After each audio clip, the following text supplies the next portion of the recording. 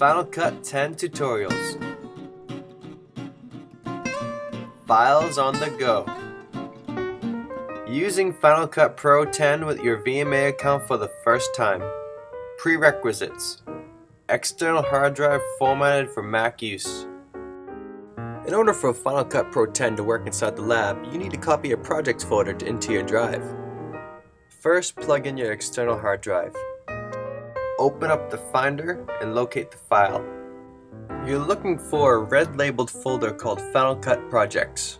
Copy that folder and paste it to your hard drive. In doing so, you have authenticated your account by allocating memory for Final Cut. In other words, there's now a home space for your projects. Start Final Cut Pro 10 and select your drive.